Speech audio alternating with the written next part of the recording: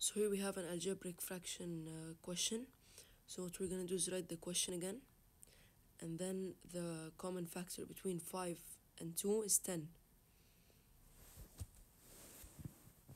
So 5 times 2 gives us 10.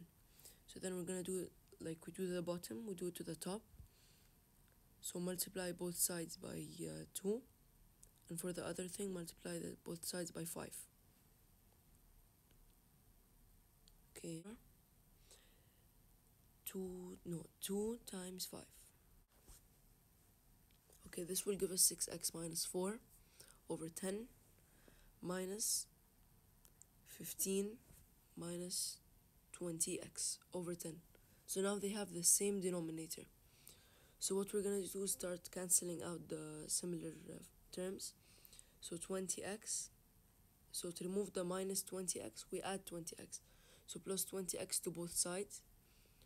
So then that would give us 26x minus 4. 26x minus 4 over 10. Then minus 15 over 10. So now we're going to do the minus 4. We're going to remove it. So we're going to add 4 to both sides of the equation. So to the left side plus 4 and to the right side plus 4. So now we cancelled out the 4. And now it's going to be 26x. Yeah, 26x minus 19 over 10. Minus 19 over 10 equals 2. Okay, so divide by 10, we need to do the opposite. So we're going to multiply by 10 to both sides. So 10 times 10, then 2 times 10. So that would remove the divide 10.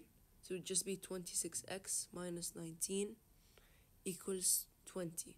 Because 2 times 10 is 20. So we're going to remove the minus 19 by adding 19 to both sides. So yeah, 20 plus 19. So that would give us 26x equals 39. To get rid of that 26, we need to divide both sides by 26.